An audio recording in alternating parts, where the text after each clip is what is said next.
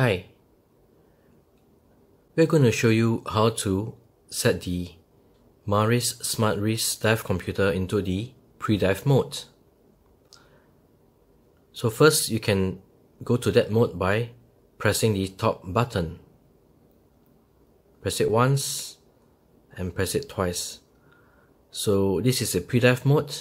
To activate it, you need to press and hold the top button,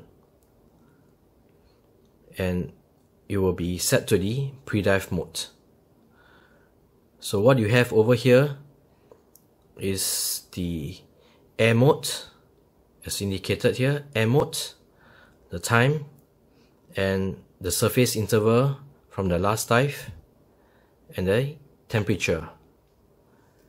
So do take note that for the pre-dive mode, once it is set into the pre-dive mode, the dive computer will activate at a depth of 1.2 meters.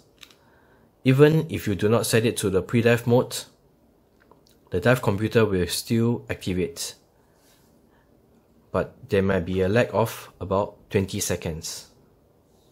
So to get out of this dive mode, simply press the bottom button, press and hold, and then you are out of this pre-dive mode.